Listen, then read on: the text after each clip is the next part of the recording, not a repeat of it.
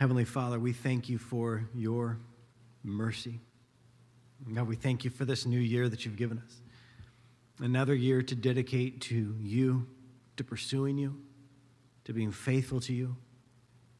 God, another year to be reminded that you have set aside our sins on Christ and that we can walk in newness of life. God, we long for when all things are made new and the new heavens and the new earth are here. But until then, we thank you for this gift of a new year. God, I pray that this word would change us, would conform us to your Son, that we would not hear it blandly and simply, but we would hear it for the beauty and the glory that's in it, and that the weight of the word would bear on us in the power of the Spirit. And Jesus, move among your church today. Amen. What is church? What is church? That has been a discussion that has gone on for many years, thousands of years. What is church? But it's also something that's come up quite often in the past 2 years in a unique way. What is church? What marks a church? What defines a church? The fancy theology word is ecclesiology. Ecclesiology, because the Greek word for church is ekklesia. And so if you're looking up and you're looking at a theological dictionary and you want to find out and you want to do all this research, you look at ecclesiology. But men have spent many years and have spent a lot of paper writing and trying to understand what is the church? And what is its design? How do you know when you're actually looking at the church? What is the purpose of the church? Why does it exist? What is the function of the church? What is the organization of the church? Now, in one sense, when you go on Google and you type in search, and on the search bar and you write church, what you're probably going to find is that it's going to bring up a map and it's going to show you the nearest churches to your current location. But we're not talking about a building. Although, yes, we define this building as a church building. In reality, the church is not the building, but the church is something more particular and more special and something eternal. Even the great cathedrals come tumbling down at some point. Some, even over the course of history, have tumbled even before they were finished being built. And even a lovely brick building like this at some point is going to fade. We just recently had a severe earthquake, and you can see in different parts of the building where there's cracks or there's shifting. It just takes enough movement of the earth to demolish this building. Yet Christ says, nothing will prevail against my church.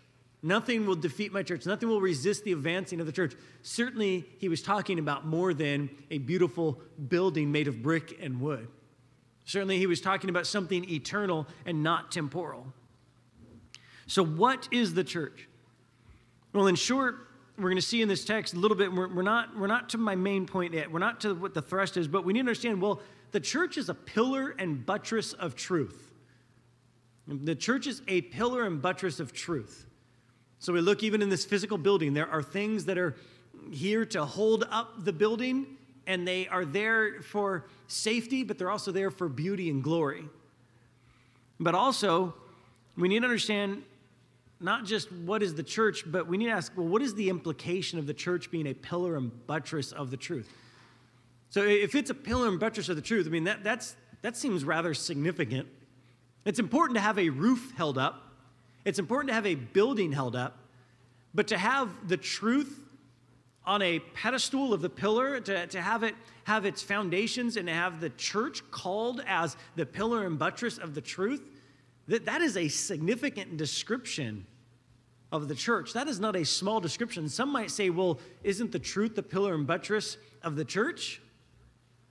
And we'll see, we'll understand what this means, but we need to think, what are the implications of the church being a pillar and buttress of truth? And this is what I want us to think, and this is what I want us to cling to and hold to as we consider this text and as we dig into it and understand it. But this is the main idea, the thought that I want us to draw and to consider.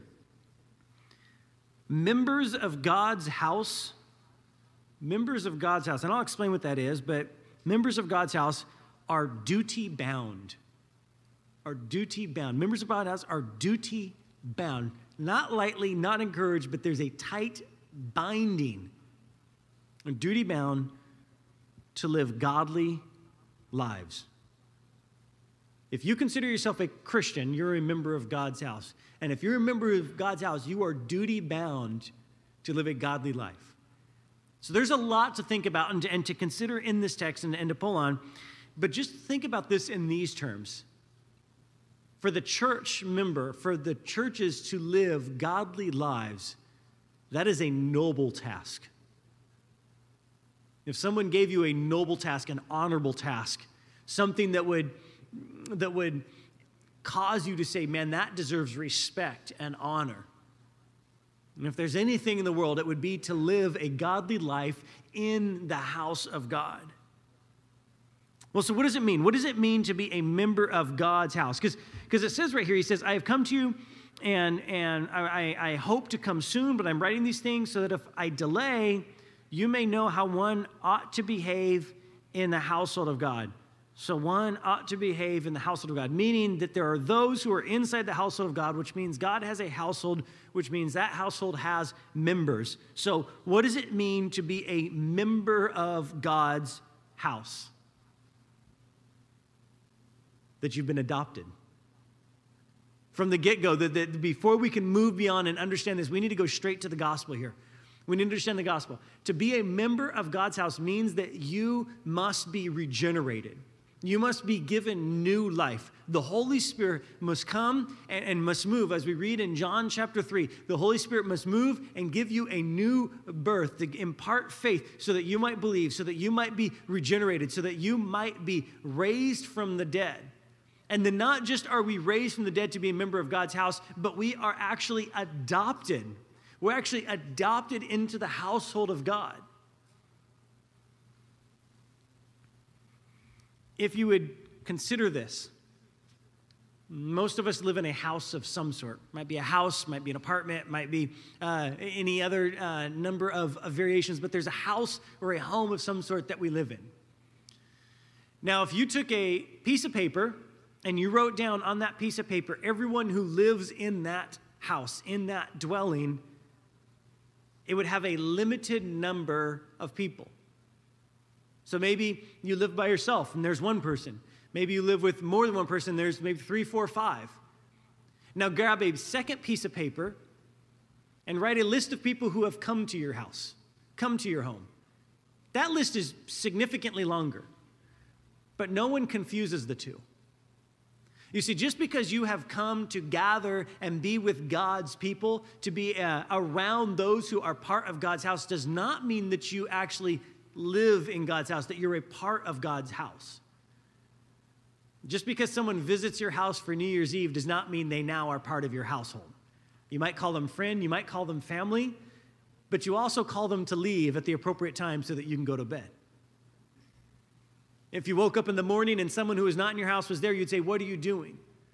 The reality is this is the same. This is a physical reality of something that is spiritually true. Those who belong to God's house are there rightly and not on their own accord, but because they have been invited in by God himself, said, welcome to my household. And the only way that you can enter in is through the work of Christ, through the work of what was done on the cross. And you say, well, I want to be part of that house. I want to enter into that house. Well, the simple response to that is say, well, then ask, God, will you take me into your house? I want to be part of your household.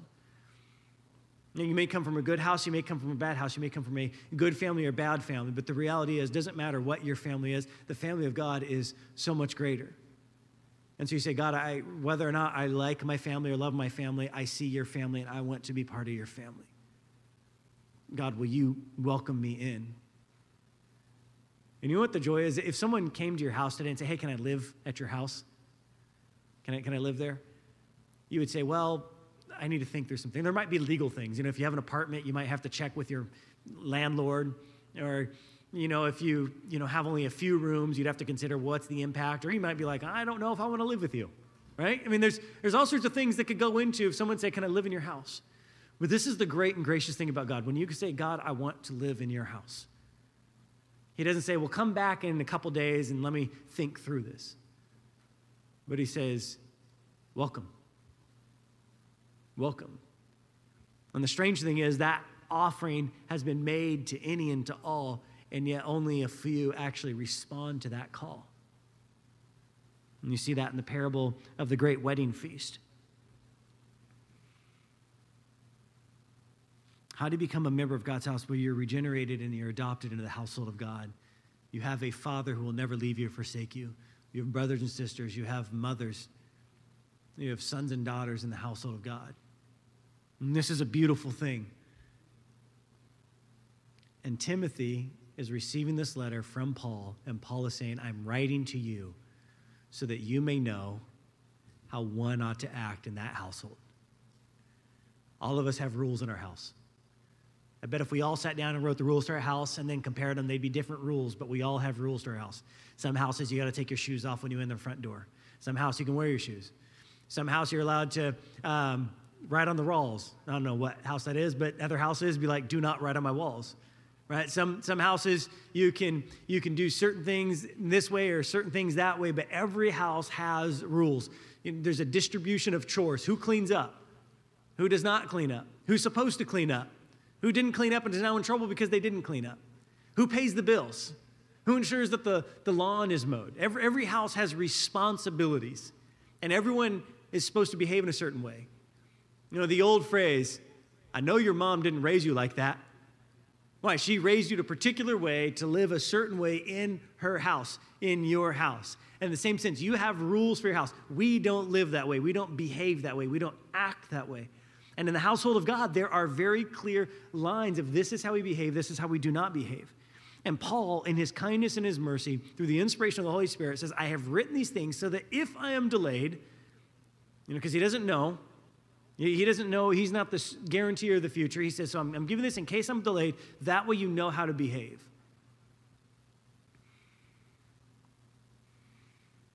And so he gives this, and he says, but it's so that one might know how to behave in the household of God. And it says, which is the church of the living God. So what is the house of God? What is that household of God? The word there for house can carry the idea of the physical building, or rather the familial ties, the family ties of that household. So in the ancient Near East world, that would include a father and a mother, but it might also include living with some in-laws or your parents, depending on the relationship. It would include kids. It could include the son-in-laws or daughter-in-laws in that sense. It would also often include a master's or servant relationship. You would have the servants would be counted as part of the family or counted the household. And so we ask, well, what is this household of God? Well, we see that the household of God is the church of the living God. Church comes from that Greek word, as I mentioned earlier, ekklesia. Ekklesia. And ekklesia is real important that we understand this word because the word ek right there is out of. Ek, out of. And klesia comes from that word kaleo, which means called. It's a compound word. Ekklesia is a compound word taking out of and called, meaning when you put it together, the ekklesia is the called out ones. Church is not, ecclesia is not a religious term in the ancient Near East. In the ancient world, in the New Testament times, it wasn't a religious term. At one point in Athens, the entire community was considered part of the ecclesia. At one point in Athens, you would have city meetings, and you see an example of this even in Acts, not at Athens, but somewhere else, that you would see where they would call out the people of the city, and everyone was able to participate in the discussion of that meeting, of what was going to happen, but only the people that were actually physically present were the ecclesia. And so an ecclesia in the Greek and in the ancient world always carries a physical reality with it. There is no use apart from the universal church, which still carries a physical reality. There is no use in the ancient world of the ecclesia being anything but a physical gathering, a physical calling out, a physical coming together of people. So when people in our modern time say, I can go to church online, is stupid. It's nonsense. It doesn't make sense. That's like saying, I can go to Orange online. That doesn't make sense, John. I know, because I'm using orange wrong. Ecclesia is something that you must come to. It's not something that you have an intellectual experience or a spiritual experience and you say, well, I'm there in spirit. Well, you may be there in spirit, but you're not there. Even Paul knew that distinction. I can't be with you, but I'm with you in spirit. But he was not there. The ecclesia is a gathering of God's people. If all of your body parts, I know this is not how it works, but if all your body parts do not show up for work in the morning, and I have to go pick up my hand over there, and I have to go pick up my foot over there, and I really hope my knee makes it today. This is not how the body works. The body is physically present. If a body part is missing, there's a severe problem. What is the household of God? It is the church. But it also says that it's a pillar and a buttress of the truth.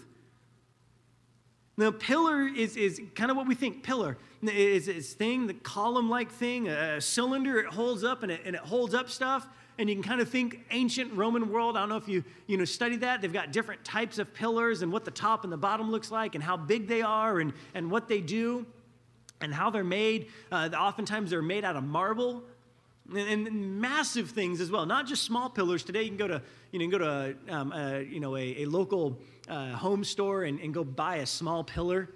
Small. But we're talking. These are big, beautiful, massive things holding up big, massive parts and structures of buildings. And all over the ancient world, you would see pillars. You would understand what a pillar is. But there's this word for buttress. This word for buttress is really interesting because this word is only used by the New Testament writers. It's only used once, and it's only used in Christian writings. This word is a made-up word by Christians, in a sense. Christians took a word and changed a little bit so that they could use it as a Christian word. So in this word, you would have this idea that it was supposed to be this mainstay, this thing which held together, this thing which was a foundational support, but it was first an idea as a verb, like I'm going to be firm, I'm going to hold fast. But right here, Paul uses it as a noun, and it's not ever used as a noun. He takes a verb and he turns it into a noun. That's a big deal in Greek. You don't just flippantly do things like that. And he takes this verb and he turns it into a noun, and then he says, this is what we are. So if you remain fast, I'm going to remain fast. Turn that idea, that action into a noun, into a thing, and that's what the church is. The church is not just going to remain fixed. The church is a fixture. The church is a steadfast. The church is a firm. These things don't make sense. So the church is something that is foundational, does not move, strength, and holds up. The pillar holds up and is there for glory and beauty, and it stands there and does not move. This says pillar and buttress. It has this idea of building that's put in here.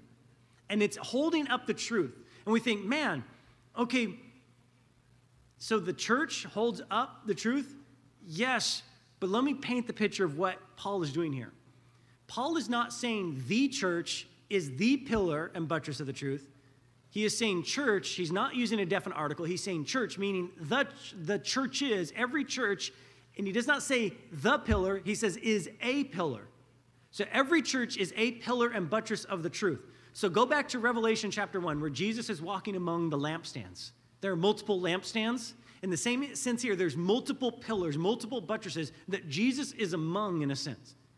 And what is he always doing? Like a good architect, like a good engineer, like a good foreman, like a good manager of his house, he's always going through and looking to make sure that the pillars and the buttresses are doing what they're supposed to be doing.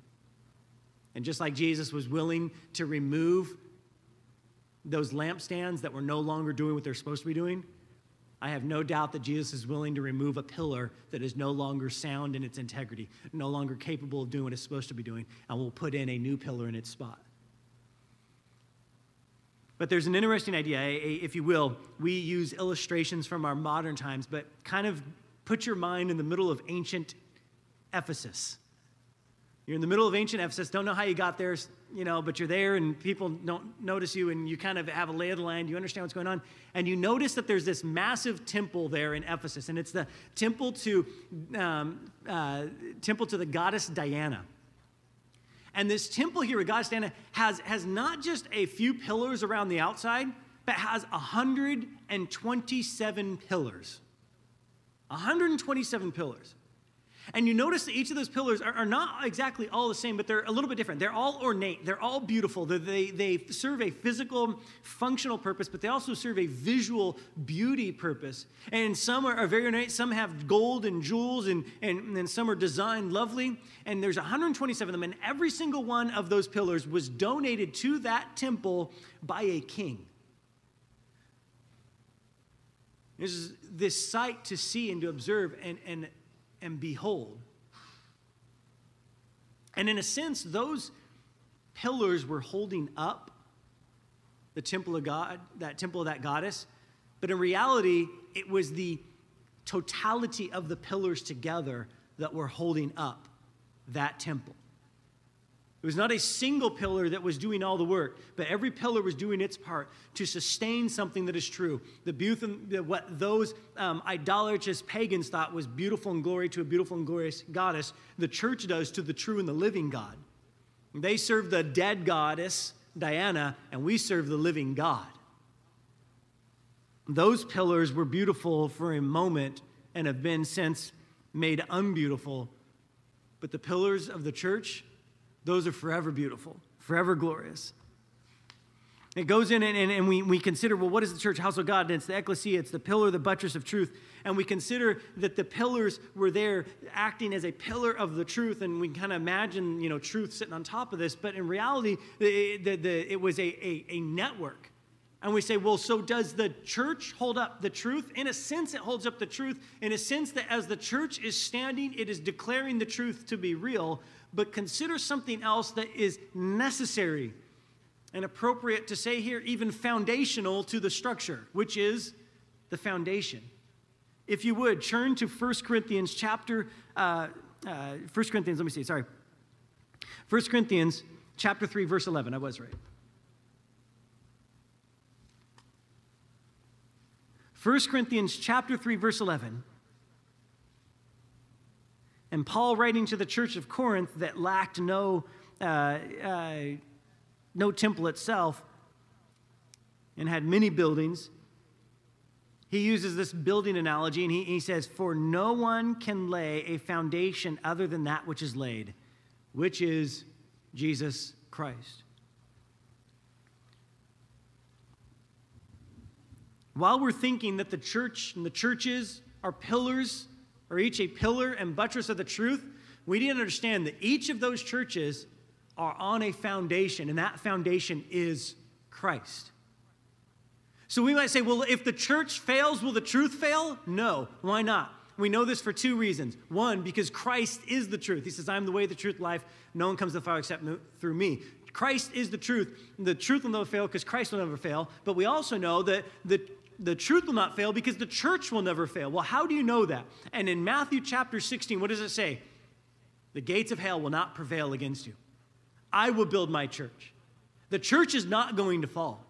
Oh, a church may close, a church may end. There may not be a representation of a church here or there anymore as there once was, but the church will never die. The church will never fail. Do you think Christ died to lose his bride?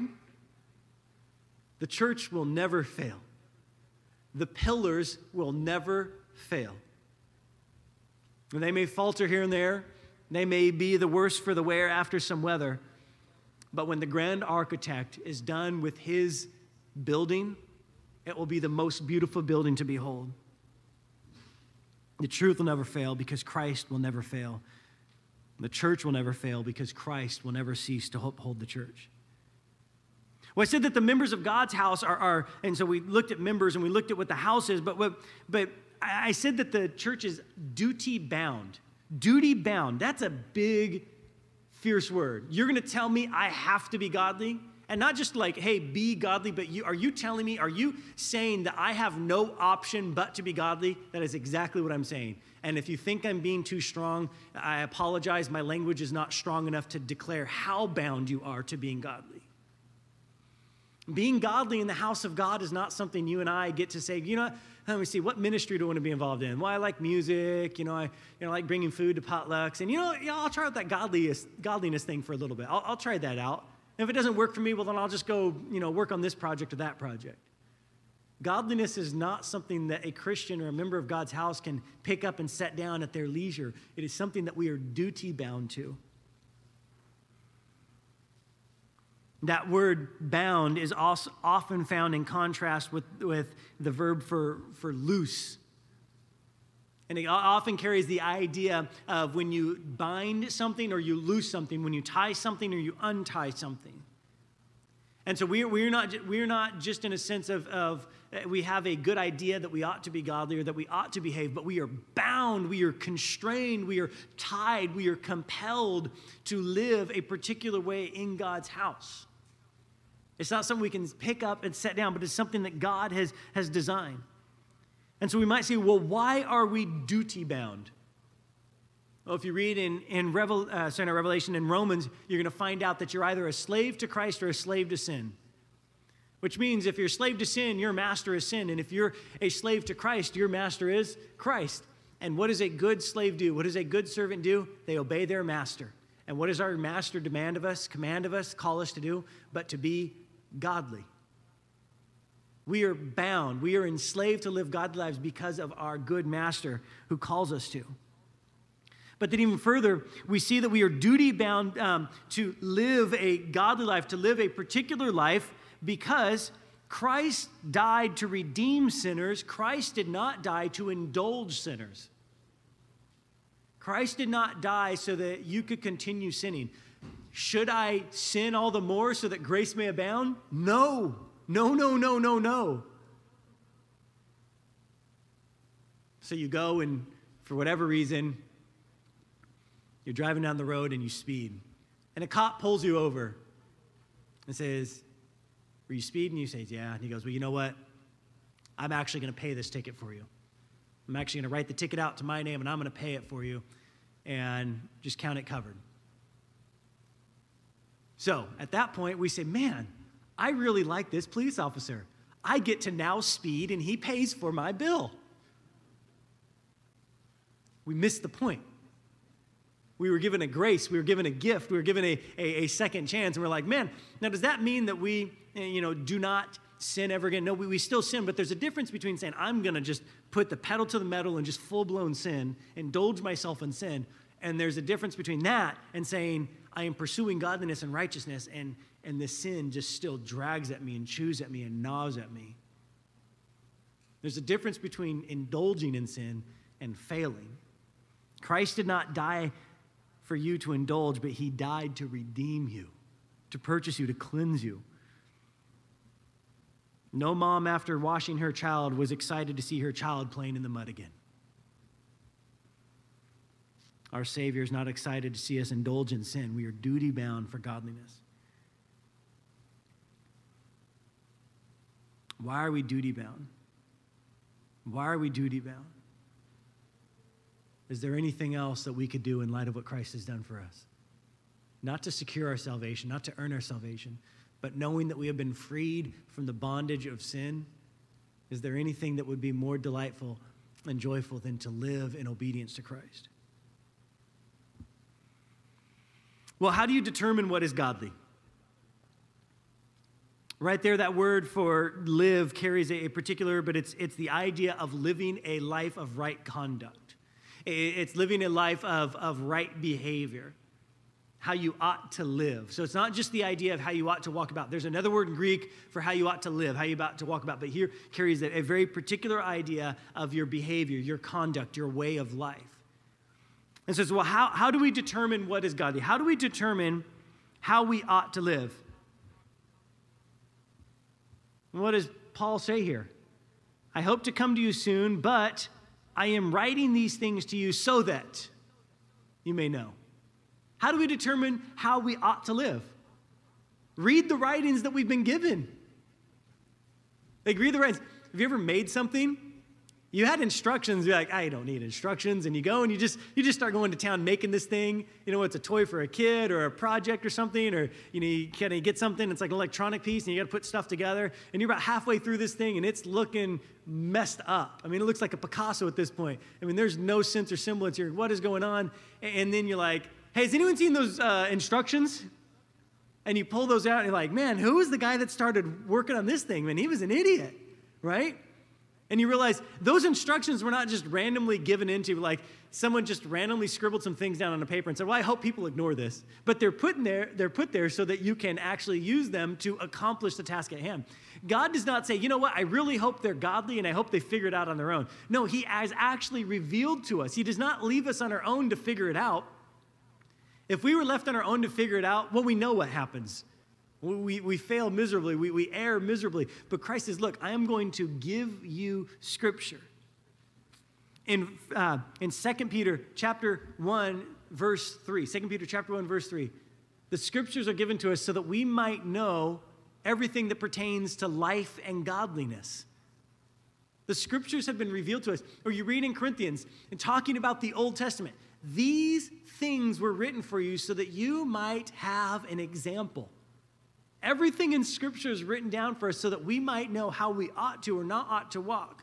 And not so that we can earn our salvation, but so that we can live in loving and obedient response to what God has done for us.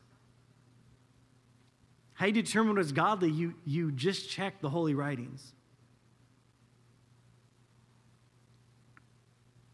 Thomas Watson, he was writing about Malachi chapter 3, verse 16 through 18, but he said something about that text.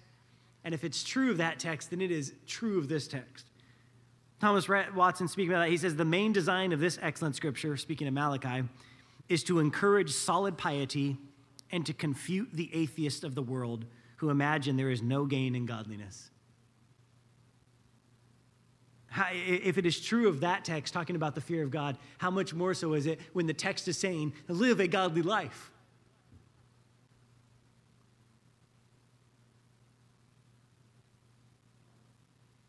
One commentator says the church's duty is to hold up the truth in such a way that men see it. Brother and sister, if you are of Christ, the way that you live reflects the veracity, the truthfulness of the claim that Jesus is who he says he is. If you claim Christ, people are going to then assess your life to see if that claim is true. And you're going to say, well, no, don't look at me, look at Jesus. It's not how it works. And we know that. When someone is a politician, what's the first thing that the opponent does? I need you to find dirt on that politician. I need you to find out about his life. Well, but his policies are good. Yeah, but his life is junk. If this is just a picture, a glimmer of the reality, if people treat worldly things like that, they're going to treat you and I no differently. The world is going to assess your life and my life, believer, brother and sister in Christ. The world is going to assess your life, and they are going to determine whether or not the gospel is true based off of how we live. And that's a heavy weight. That is a weight that only a pillar can bear.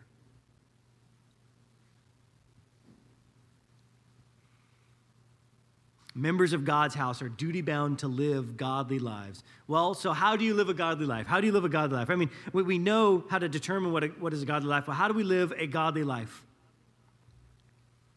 Well, the first is repent and confess. Regenerate. We need to be regenerate believers. I mean, if you want to live a godly life, you're not going to do it apart from Christ. You're not going to do it apart from Christ. 1 Timothy chapter 1, verse 15. Says, the saying is trustworthy and deserving of full acceptance, that Jesus Christ, or Christ Jesus, came into the world to save sinners. You want to live a godly life? You have to be saved. You have to call out to Christ for salvation. Lord, change me. Make me yours. And I want to live a good life. I want to be a good person. You're not going to do that apart from Christ. You're like, well, I'm just going to clean up my life. You're not going to do that apart from Christ. I just want to just kind of improve, make some steps forward. You're not going to do that apart from Christ.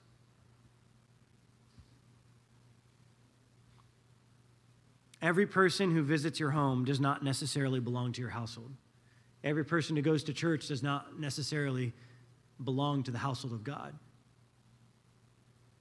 And like an elder, an overseer who is supposed to manage his household well, God manages his household well. God does not leave strangers in his house overnight.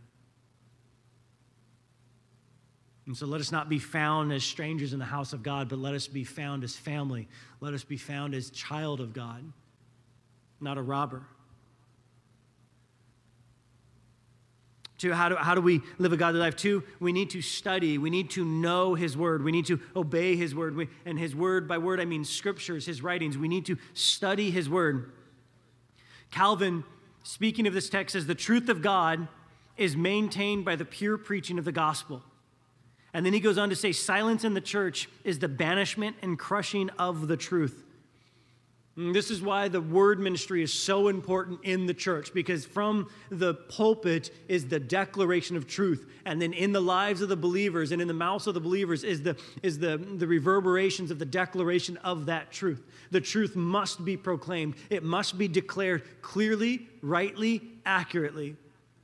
If I speak poorly, shame on me. I must speak clearly. I must refine my speech, not so that the glory goes to me, but so that I ensure that I am not confusing anyone. Why? Because the truth is at stake. Would you want someone to confuse you if they were teaching you all the stuff you needed to know for driving lessons? Would you want someone to confuse you if they're teaching you all the things you needed to know to build a house? No, you would want clarity. You would want to know rightly how to do these things. In the same sense, you want to know clearly what is the truth. And if the pulpit does not preach the truth, then that pillar will be removed. It is a judgment and a mercy of God when a pastor is removed from the pulpit for sin. Oh, it's an egregious thing and a disastrous thing, but it is a mercy and a judgment of God when a pastor who does not preach the word is removed. But at the same time, it is also a judgment of God when a church is left with a pastor that does not preach the word. In the end, there will be those who do not want the truth, but they want their ears tickled, as we read in 2 Timothy. In Amos, we read that there's going to be a famine in the land, not a famine of food and water, but a famine of the truth. The word is going to be lacking. The gospel is not going to be proclaimed. And we live in a time where people don't just deny the truth of the gospel, they deny the truth of reality. To say I'm physically born a man, but I'm a female, that is you're denying reality. To say that I'm a mermaid, I mean, this is not made up stuff ago. 10 years ago, I could say, haha, that was funny, we're just making stuff up. But people are saying absolutely atrocious or just inane, crazy things. And it's like, well, who am I to deny that? You're someone who can observe reality, truth. And church, we are called to declare the truth. Who am I to say they're wrong? You are a messenger of truth. Well, how do I know what the truth is? You read the word, you study the word, you hear the faithful preaching of the word, you saturate your mind, you saturate your soul with that which is true. And that which is true is found in Christ, in his word. I am the way, the truth, the life. Then he says that the scriptures say that Christ is the divine word. Christ is the revealed word fully, but we have the scriptures. We don't do this thing, well, we have Jesus, we don't need the Bible now. Jesus quoted the Bible when arguing with Satan. If Jesus, the divine word, the eternal word, quotes scripture to argue with Satan, then you and I ought to prepare ourselves battle with Satan and with the enemy by knowing his word. Study, know his word. 3, how do we live a godly life? 3, we need to prioritize the church in our life. You need to prioritize the church in your life. Do you know why you get good at something that's interesting to you? Because you prioritize that. The reason why you are good at any given task is because you put that as a priority in your life.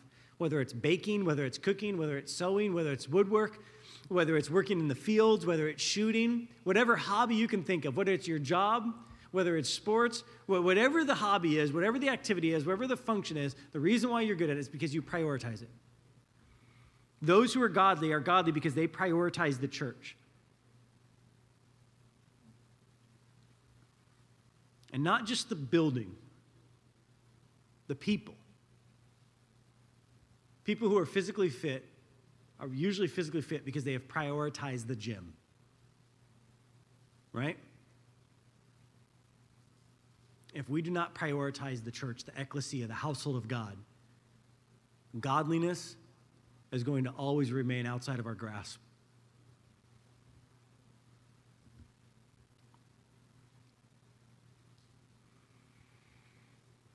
MacArthur, in regard to this passage, says the supreme mission of the church is to uphold the precious legacy of God's word. How can we pursue godliness if we're not with people who desire godliness? You're not going to become more godly hanging out with ungodly people. Period. That does not mean that we do not engage and have and care for and be considered friends of sinners. But if you prioritize sinners over Christ, godliness is not a priority.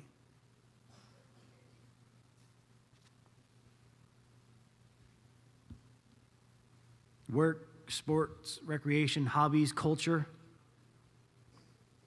But you can even use isolation to avoid the church. I just won't go to church. I won't be around the world, nor will I be around the church. I'll grow in godliness. That's like taking a seed and saying, well, I'm not going to put the seed in the ground in a healthy field, but I don't want to put it in the street because that's going to damage it. I'll just leave it in a dark closet. That seed is not going to grow.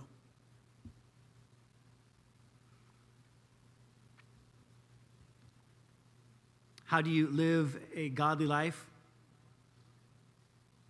Well, do good works. Do good works. I mean, find things that are good. Like, what is good and righteous? Do those things. And you don't have to think too hard. Like, you don't, in a reasonable mindset, should I do this? Should I not do that? If you would, consider in 1 Timothy chapter 2. You just turn a page back or so, perhaps, but a chapter back. 1 Timothy chapter 2, verses 9 through 10. And it speaks of women here, but this applies for the church and all Christians. In 1 Timothy chapter 2, verse 9 to 10, it says, likewise also that women should adorn themselves in respectable apparel with modesty and self-control, not with braided hair and gold or pearls or costly attire, but with that which is proper for women who profess godliness, with good works. If you profess to be godly and you want to pursue godliness, do good works. Well, what's good? And the world is going to try to make you feel bad that you're not doing something good enough. Christ makes doing good works as simple as if you give a cup of cold water to one of mine, you give a cup of cold water to a brother or sister in Christ, you just did a good work. You don't have to drop $3 million into some, goodwill enterprise. Oh, I started this nonprofit entity to do goodwill and to do good works. I'm finally doing good works. You don't have to have a nonprofit named after you. You don't have to have buildings of orphanages named after you. But when there's someone around you, you're like, I'm hungry. I mean, it's as simple as, today we're going to have a potluck. It's as simple as there's a little kid next to you and they can't quite reach the napkins. You need a napkin? Here you go. Gosh, I really wish I could just do nice things for Jesus. Here's a napkin. Man, what could I do? It's that simple. I mean, there's things that simple. Sure, you're endowed with billions of dollars and you want to give away billions of dollars. Sure, great. But there's, a handful of people in the world that do that. But for the rest of the world, you start with the things that you have around you to do. 5, meditate on the truth and confess godliness. Meditate on the truth and confess godliness. Consider, we didn't go into this, but consider how Paul follows this thought. He says the church, which is living God, he says it is the pillar and buttress of truth. And then what is the next thing that he says? What is the next thing? He says, great indeed we confess is the mystery of godliness. How do we become godly? You meditate on the truth. What is that truth? That he, God, Christ in the flesh, was manifested in the flesh, vindicated by the Spirit, seen by angels, proclaimed among the nations, believed on in the world, taken up in glory. You want to be godly, you meditate on who Christ is. Right? I don't know about you, but if you have good eyesight, this may not be a problem, but I'm sure at certain points. But if you have bad eyesight and you can't quite see something, what do? You get closer to it. Right? If you want to be godly, look at Jesus, and we have bad eyesight, spiritually speaking, so I would get a clear view of Jesus. You kind of get closer. You know what happens when you get closer to Jesus? You get more like him. Right? It's just the reality. Proximity is going to increase your sanctification.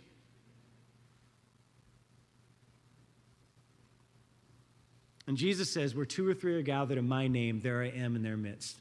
There's no greater place to be to get near to Christ than to gather with his people. Sixthly,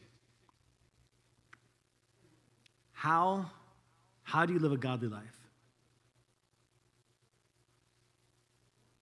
And this is really complex, really difficult. No, it's not. There's a difficulty in it because it feels like you're doing nothing. The way that your own godliness, and I know I put it last, but it's probably the most important, apart from asking, but apart from coming and confessing to Christ is pray for godliness. Just, God, would you make me godly? You start there. I know I put it last, but God, would you make me godly? I desire it, and I really don't know where to start. And those examples Pastor John gave were, well, they just didn't help me. God, would you grow me in godliness? Does God love you?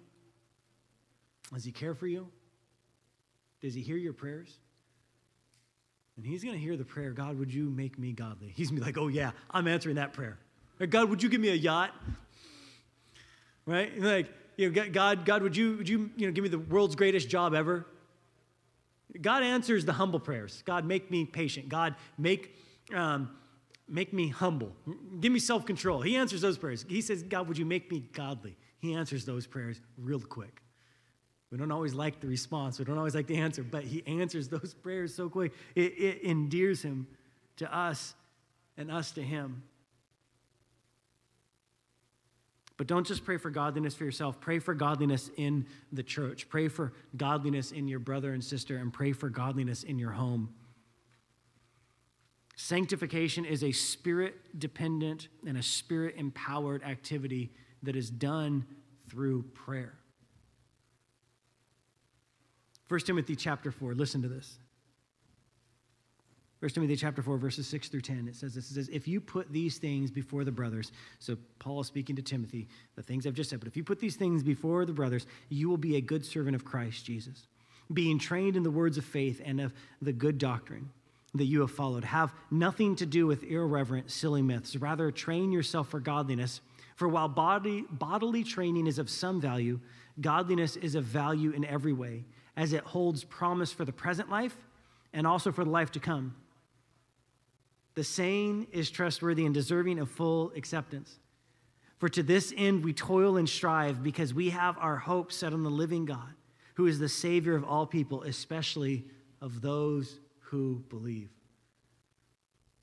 Brother and sister, I pray that each of you would be godly, but I also pray that each of you would love the church. What a precious gift we have been given. I want you to think and meditate for a moment.